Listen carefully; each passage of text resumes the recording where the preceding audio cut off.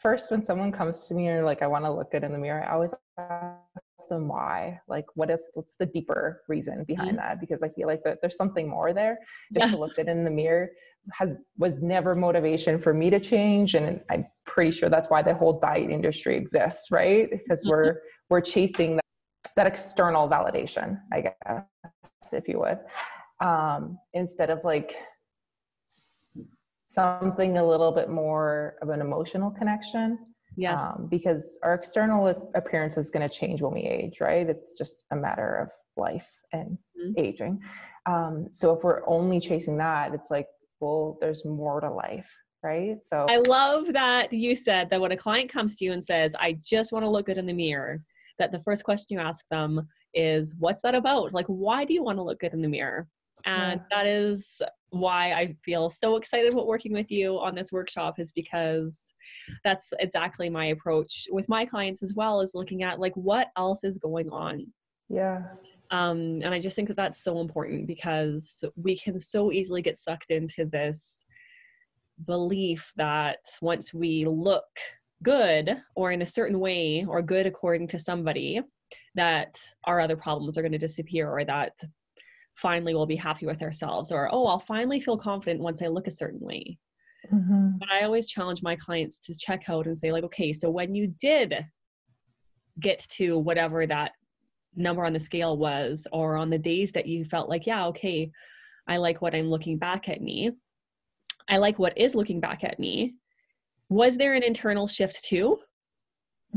Because if there wasn't, then when you get to that weight that you think you're supposed to feel good at, you're going to need to keep going, because unless you're doing that internal work as well and doing that deeper exploration into what's going on beneath, then no matter what that number on the scale says, or no matter what is looking back at you in the mirror, it's never going to be enough. Going back to worthiness, right? Yes, exactly. Yeah. Applying mindfulness to like our body and our emotions and our food while we're eating can really deepen our awareness and help us to create a healthy relationship with our body image and food. I agree. Yeah. It's going to Um, be a beautiful workshop. It is. I'm so excited.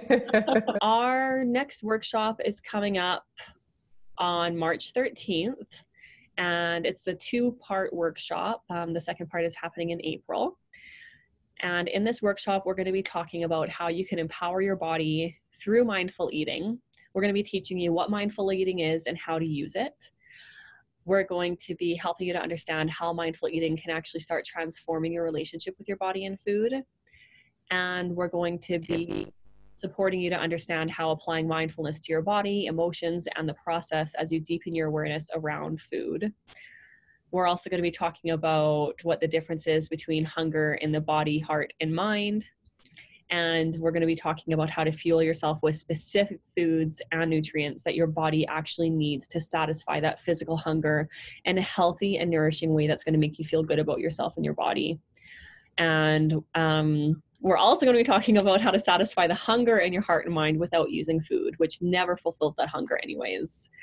That was quite a mouthful, but is there anything that I'm missing there, Jenna, from what we're going to be talking about in the workshop? I don't think so. It's going to be jam-packed. It is going to be packed, and I'm so excited to be working with you on this. So if anyone wants to find out more information, you can check out either of our social media pages. Mine is at The Essence of You Counseling, and Jenna's is at Simply Nurtured. Simply Nurtured. Yep.